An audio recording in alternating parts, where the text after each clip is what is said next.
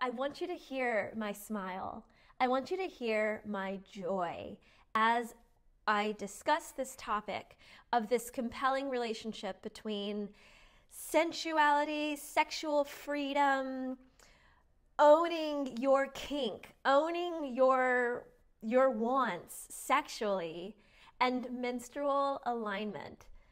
I have a former client who did the work on worthiness, on menstrual alignment, and the two go together. And something that came up towards the end of our container, of our 3-month container, was that the life in the bedroom was exciting, was renewed, was stimulated.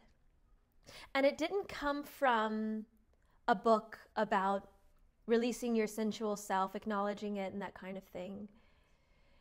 It came from